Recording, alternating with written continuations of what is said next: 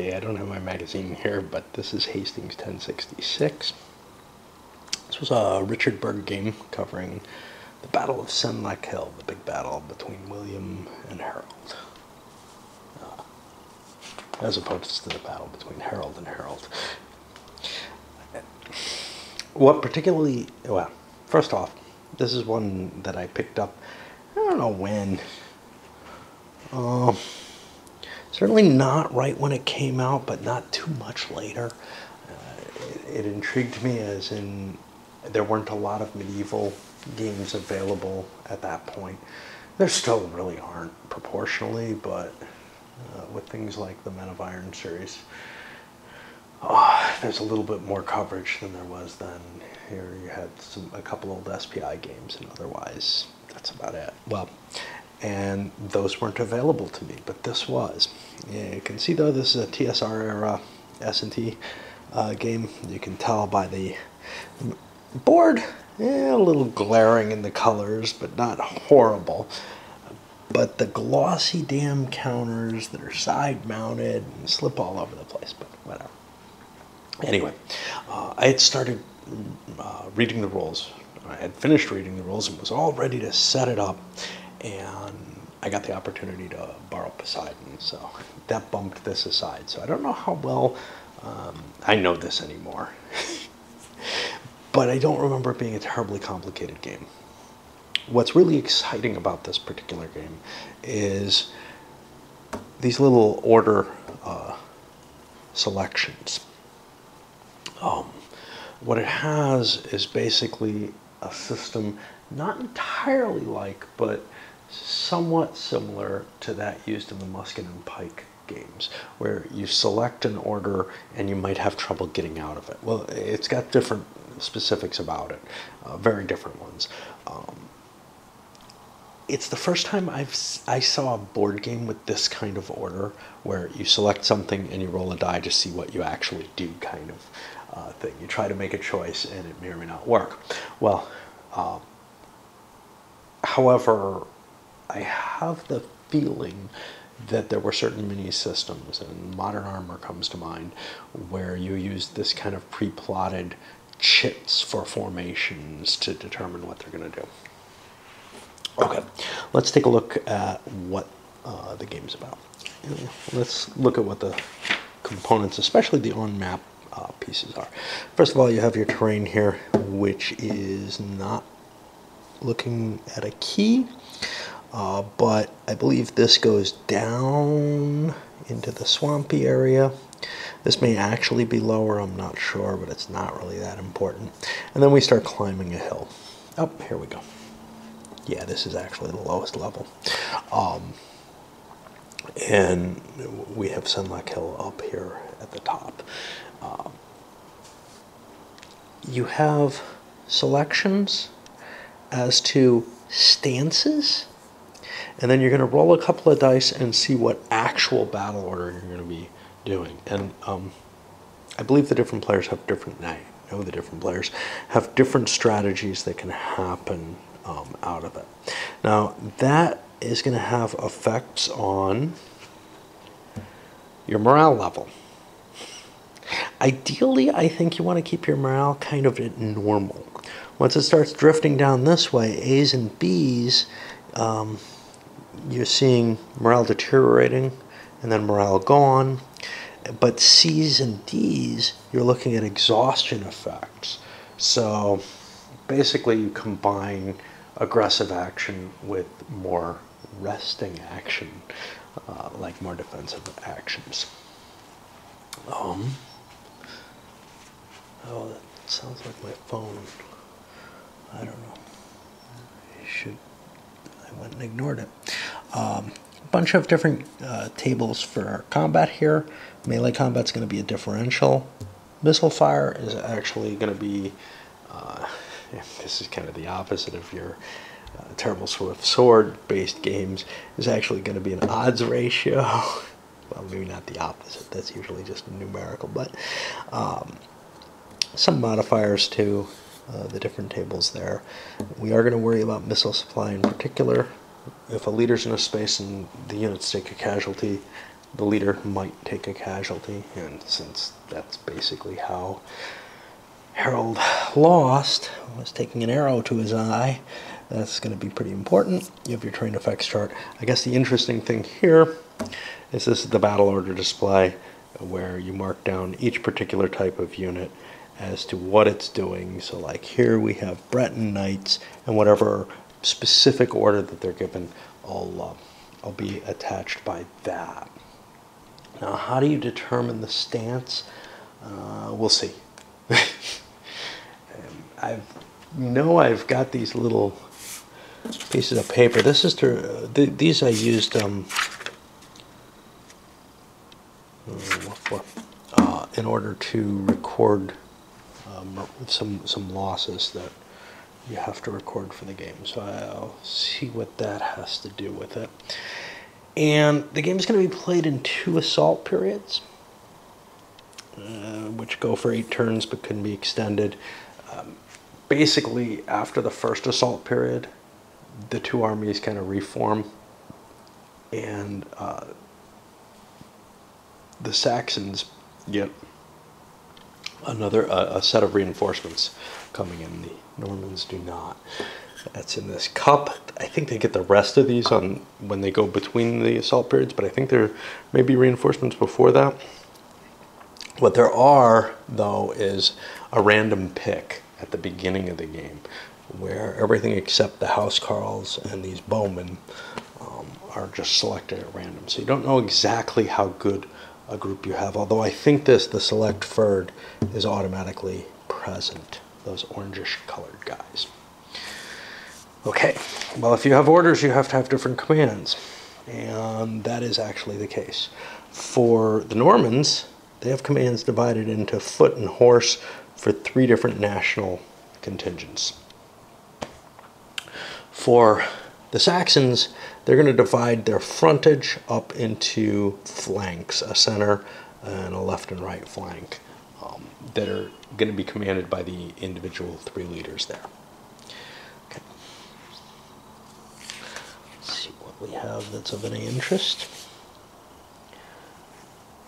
During a turn, each player selects a strategy for the turn and rolls dice to see what the orders are. And I think that's done in secret.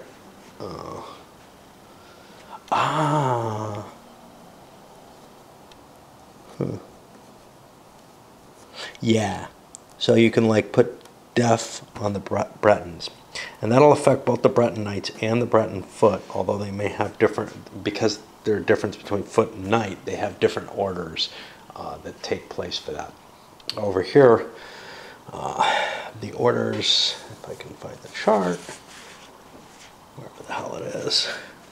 This is designed as a 2-player game, of course. So we have to walk around the board. Yeah, the orders here are not divided as much. So like you don't have shield wall charge as your, I don't know what, it's shield wall hold over here, I guess. The Normans have different, right? No, shield wall aggressive.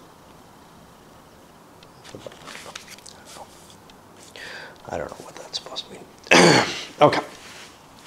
So where do we go? Basic sequence of play. You get an attempt to rally disrupted and routed units. Great. Then you get to fire your missile units if they're in range using the missile fire table. Then you get to move units. Okay, now there's a reaction phase in this, which is certain units under certain orders are able to do a reaction move. And then the defending player gets to fire. So this is kind of like the Terrible Swift Sword system in terms of the firing ordering, which is to say you have sort of a pre-movement fire phase for the attacking player and then a post-movement defensive fire phase. The difference, of course, is the pre-movement fire phase in TSS is only for artillery. Here, the archers have that. And then you have a melee segment where you attack all the units, and this is actually forced, that are in your zone of control, or that you're in the zone of control of.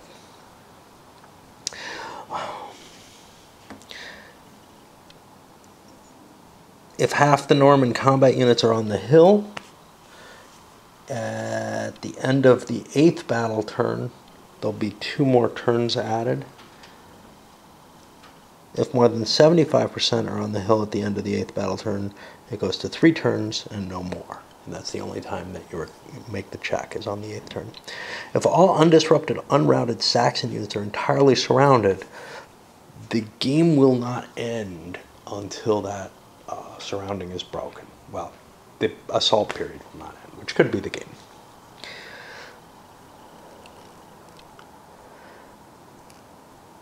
The Norman is allowed to ignore shield wall and hold orders if he desires. And he can roll separately for foot or knight sections of nationalities. And the Saxons can reroll attack and pursue if desired. This is only during that extended period of an assault. Okay. So the Saxon army is kind of complicated in terms of how you determine it. It's going to be based on the command radius. Hey, we didn't talk about the units. So yeah, let's look at what the values are. The commanders have a command range and then a rally rating, which is going to be a bonus that they give to things they're rallying. And we don't know exactly how that works, but we'll see. Whereas regular combat units have an attack value, a defense value, but then also values if they're in shield wall formation, which improve their defensive value. Some markers here for disordered, wounded, and let's see, routed, and shaken. Don't know what all of them do. Okay, so the Saxons divided into 3 wings. They're determined at the beginning of the battle turn. No Saxon leader can have more than 20% of his units available. And a given leader can,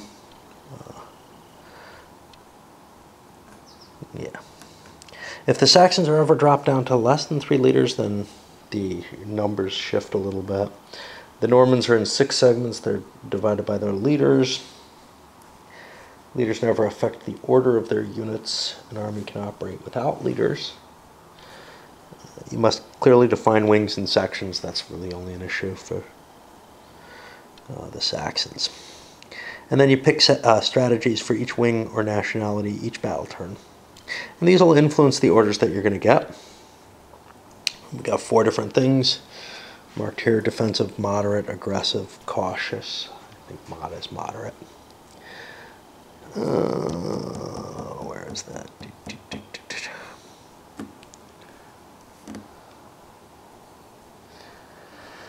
Then you roll a couple of dice to see what the actual order is going to be. And that is the order they're going to have to follow.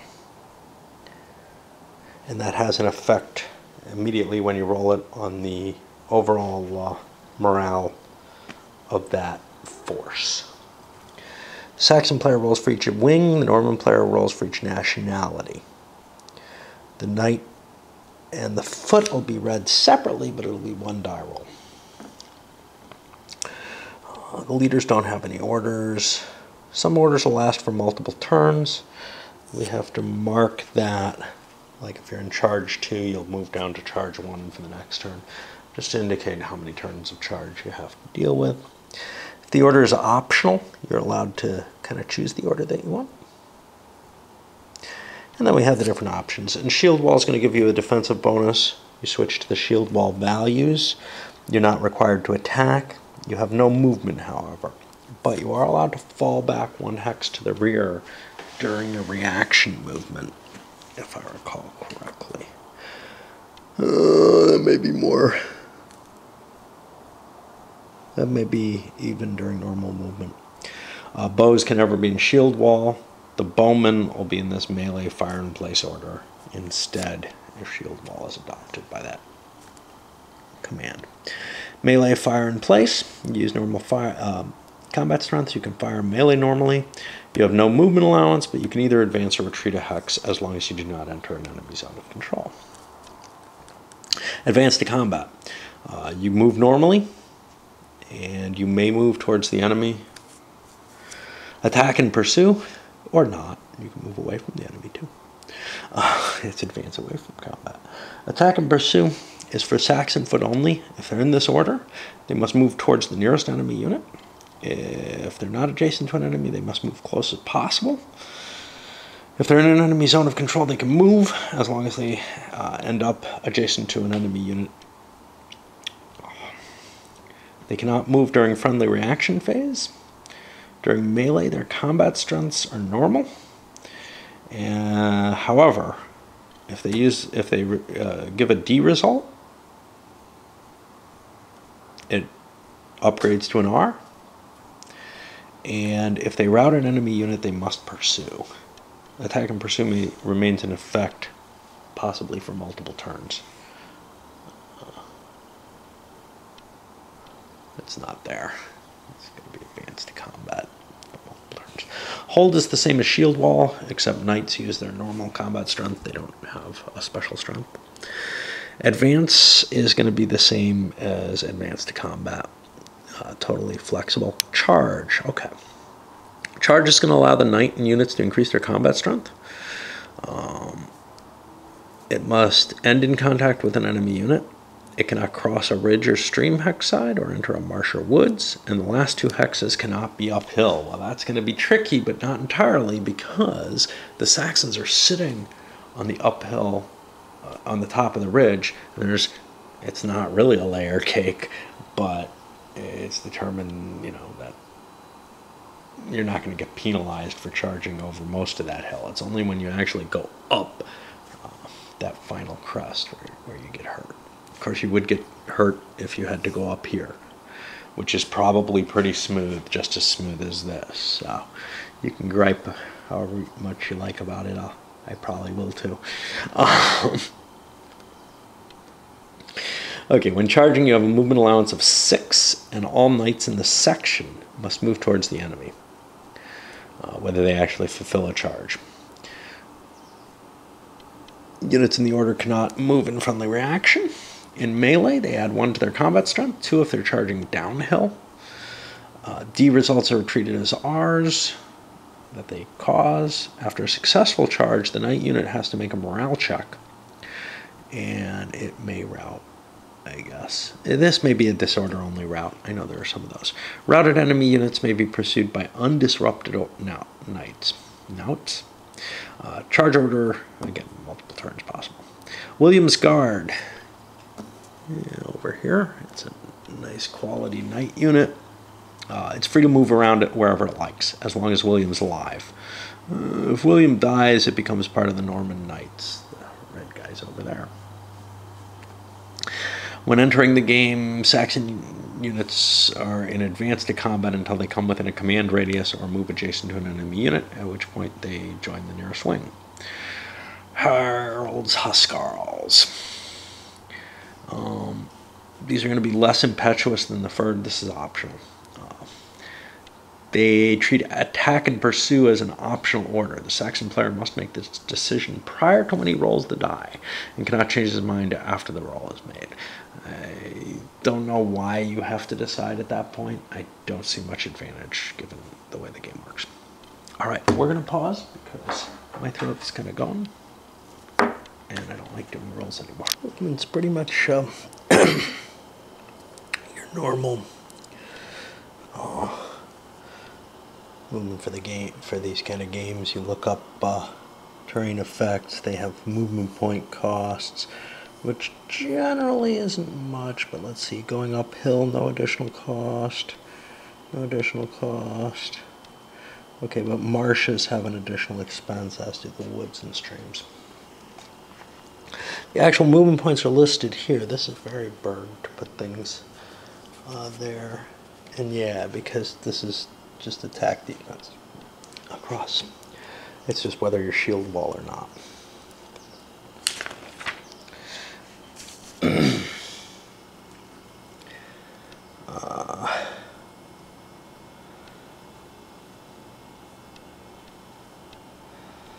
Okay.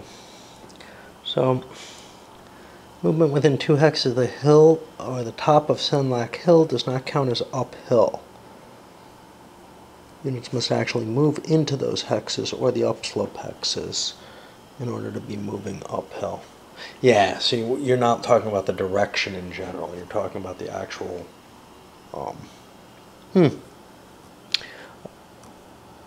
if you're within 2 hexes of a higher elevation, moving in the direction of the higher elevation.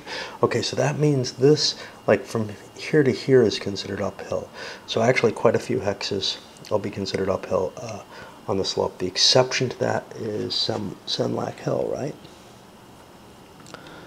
275 foot, that's this. There's another specific space where it doesn't count. Laterally doesn't count as moving uphill. Downhill is going to be the reverse of uphill. Each time a Norman knight tries to cross a ridge, it's a ridge.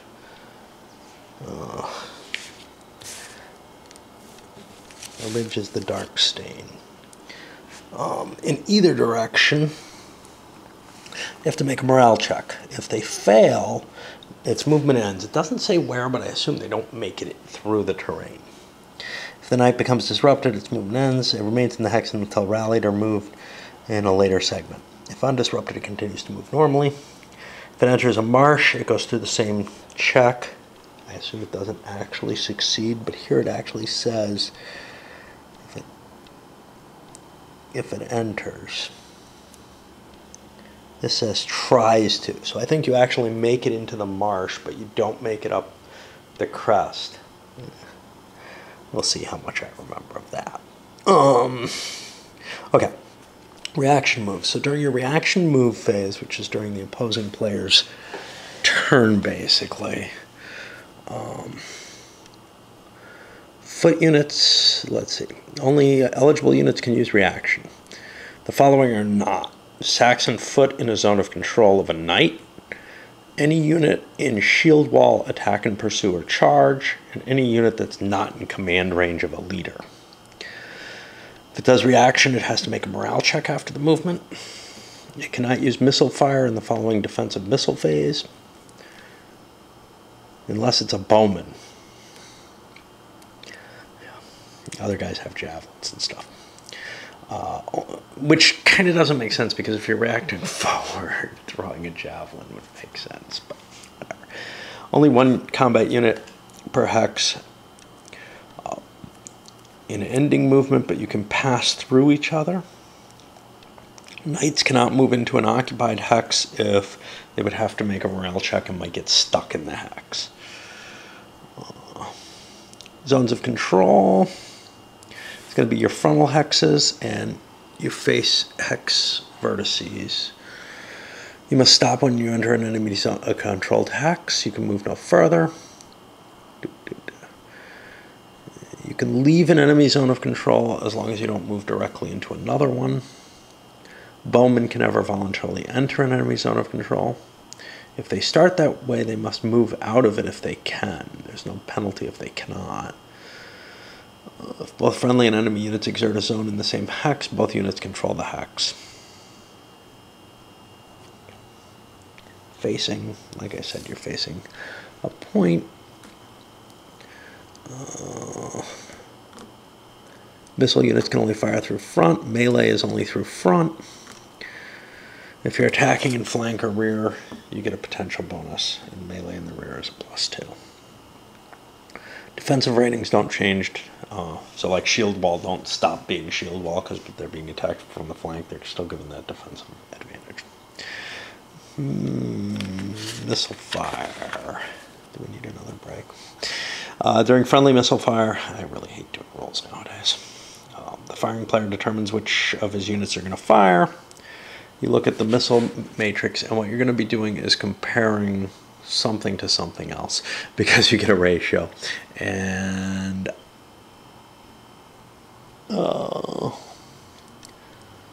total fire strength. There we go.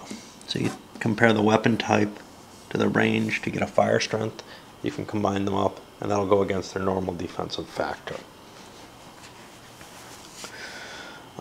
You probably roll on the missile table, and it looks like that generally causes morale checks, disruptions, and actual points of damage.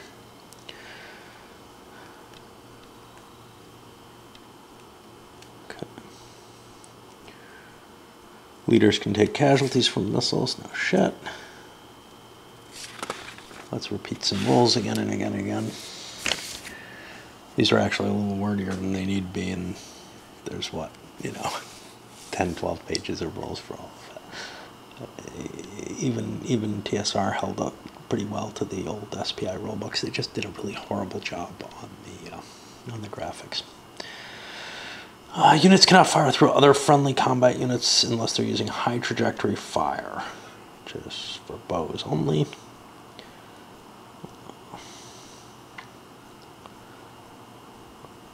And I believe it's a column shift against you.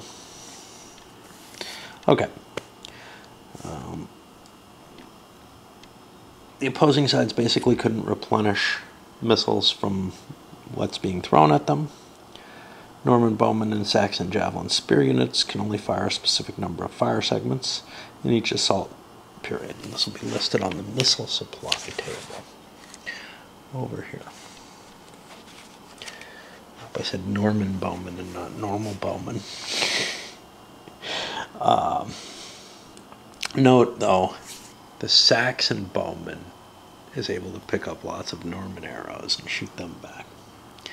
I don't know if there are any javelins on their side. I don't think so. They can throw back.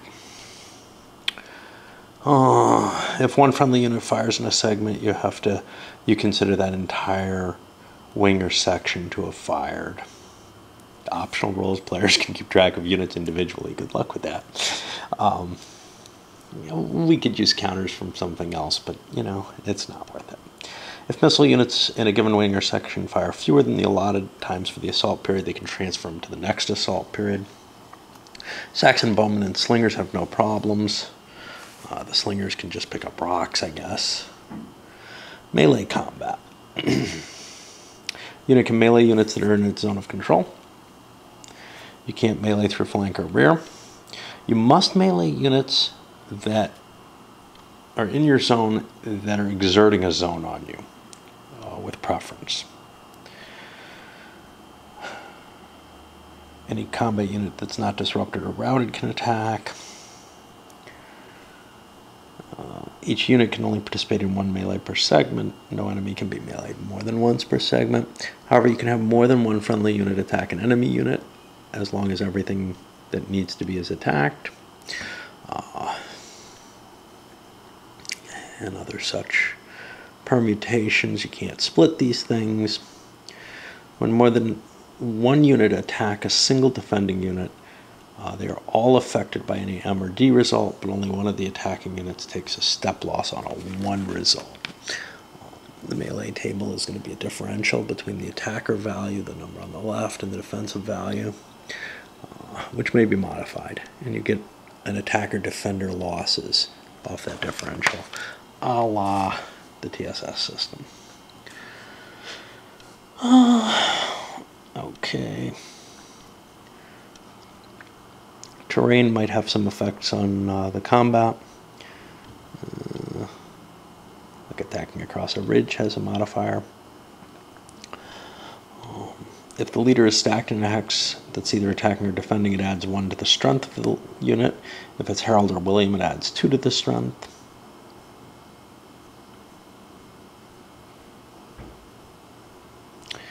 And then we have our melee results, which are similar. Disruption is explained here. Disrupted units cannot move unless they're in an enemy zone of control with an order that allows movement. They can move 1 hex out of the enemy zone of control in a friendly reaction segment only, and then they have to check morale. Disrupted units don't have a zone of control and cannot attack by fire or melee. They defend normally. Further disruptions have no effect.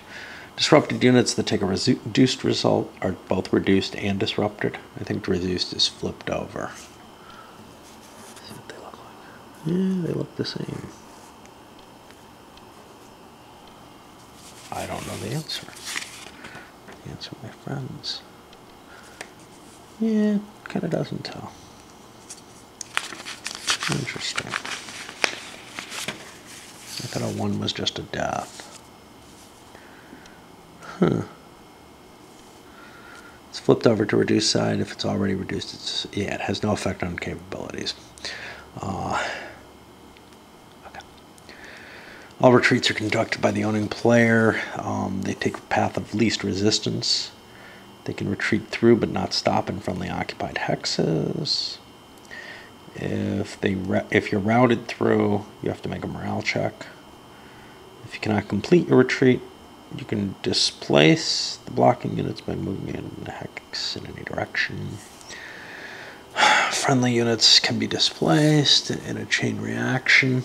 However, if it can't be completed, the whole displacement doesn't take place, and the original retreating unit is disrupted and reduced in the last unblocked hex it could enter. Victorious units can't move into a hex vacated by an enemy unit unless eligible to conduct pursuit. Pursuit occurs when the unit, whether attacking or defending, is in charge or attack and pursue order, and routes an enemy unit. How do you route? I guess off morale checks, like that they can be potentially worse than disordered. The problem is morale check sends us to different places. Like one place it sent us to 5.45, one place it sends us to 9.6. Hopefully we'll actually see how it works in 9.6. Okay. Immediately after the routed unit is retreated, the victorious charging or attacking and pursuing unit must move after it. They will stop only when they either move adjacent to the routed unit or into an enemy zone of control. This doesn't spend any movement points. They stop once they enter an enemy zone of control, a new one that they haven't been in before. They can ignore enemy zones of control of enemy units they start in. I don't know what that means in all cases. Like the way it's worded, there is some ambiguity there. Routed and disrupted units must be rallied to function normally. Rally takes place in the rally segment. To rally a disrupted unit, you note the morale and roll on the rally table. Sure are a lot of tables here. So here's the rally chart. Morale table gives you a range at which the unit returns. You can rally only once per segment. Routed units are automatically rallied if they're within the rally range of a friendly leader. Doesn't say anything about disrupted units. To conduct a morale check, you note the unit's morale, roll a die, and consult the morale table, which can give you disorders or routes, depending on how bad the morale is. Which means good units never route. Like the Housecarls, they will not route. They will at worst disrupt, because 2 disruptions don't equate a route, if I recall correctly. It said somewhere.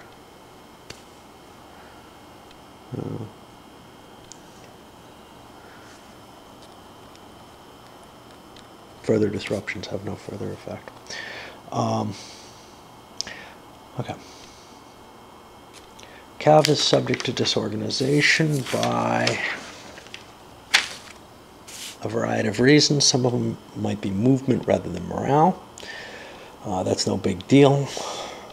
Routes. If you get a route off one of those morale checks, though, it's only counted as a disruption. Units using reaction movement. Check morale after completing the movement. There it doesn't give that exception, so I think they can route. Units adjacent to friendly units routed by melee, by opponents in charge and attack and pursue, must also check morale. Disruption results are ignored, but route results apply. So basically, if one unit routes, other units near them can route. But something has precedence over this, 9.62. I don't know what that means. Oh, that doesn't really seem to apply. There's no limit to the number of times a unit can be forced to check morale. All right. I'm going to pause. I have to load this all up anyway. Leaders. So there's a number of leader counters. They have a command radius and a rally range. Aha. You can rally any unit in the range as per the rally rules. Now, I thought that was just, those were automatic, right?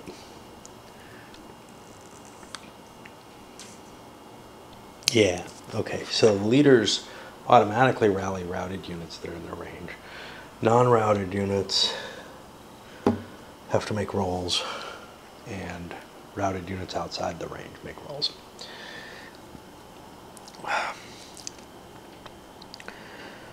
Norman subordinates can only affect their own nationality. William can affect anything. Harold is the central wing for the Saxons, at least at first. Leaders have a movement allowance of 6. Unfortunately, like the TSS, we don't see movement allowance anywhere, I don't think. That's always kind of upset me when they don't write it down. I mean, yes, it's in the rule book, but it's not present on a table or anything. Here it is. And knights are 4 or 6. Leaders are 6. Everything else is 3.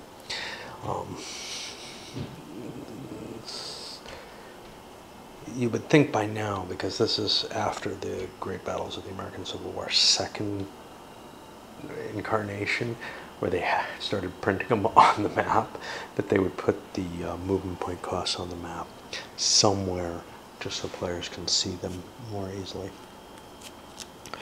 Oh, the leaders, oh, okay. You can force a unit to retreat by running up to it with an enemy unit.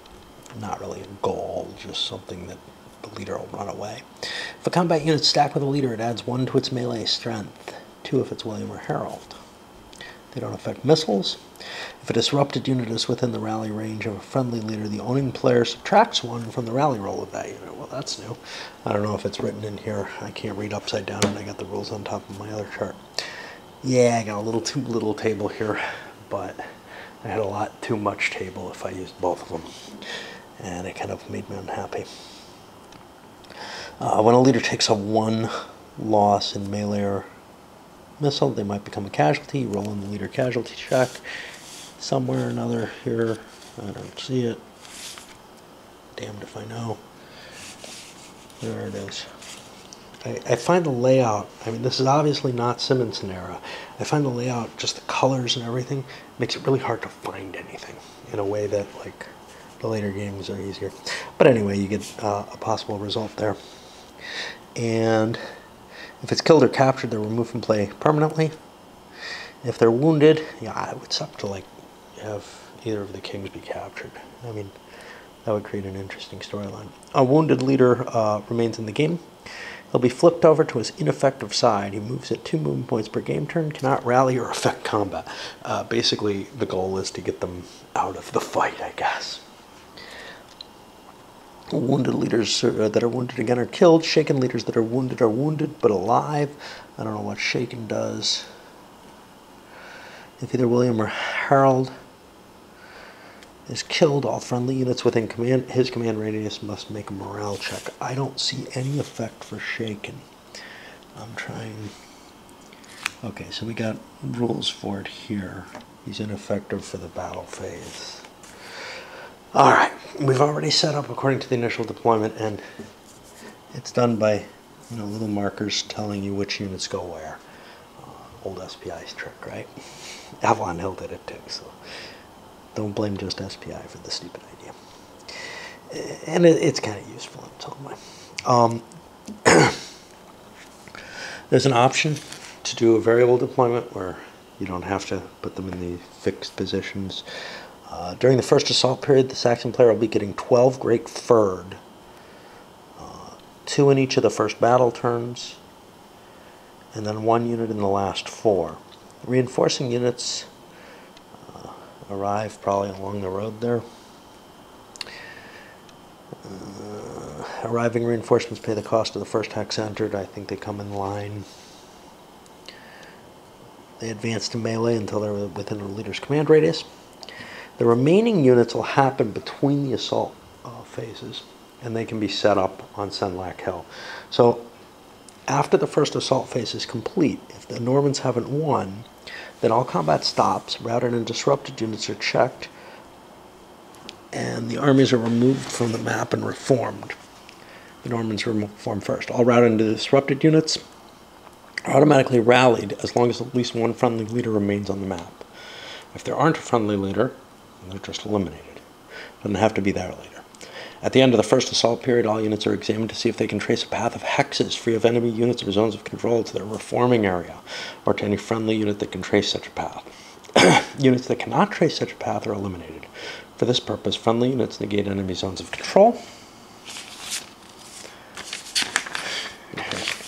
What? Did we run out of rules? Not quite. The Normans reform their line as desired at least 4 hexes south of Senlac Hill. Their flanks are limited.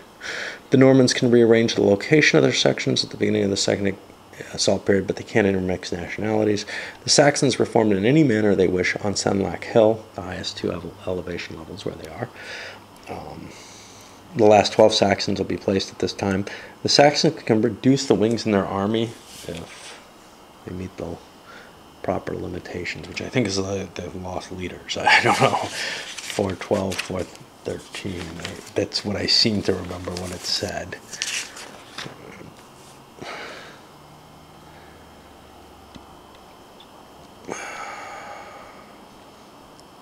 Yeah. That's about all I can see. How do you win? So the Normans have to make their way through to London. Harold's army is in the way. If the Normans had been stopped, Harold would keep his kingdom. Well, I don't know about that, but he certainly would. It would cause issues. Because there's a question how long William could stay in the field. It was already fairly late in the year, right? Got a date here. I don't remember when it happened.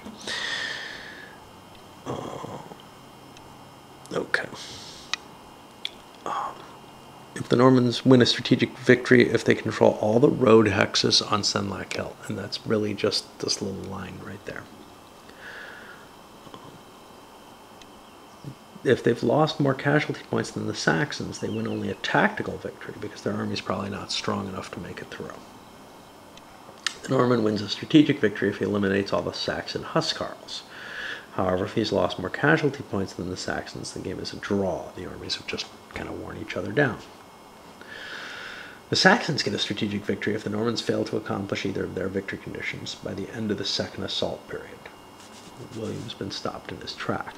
And casualty points are determined by the value of the quality of the morale of the unit, and then also by the leaders. And you can see losing a leader is a big deal here. All right, we're about ready. I'll sum this up, and then I can get started.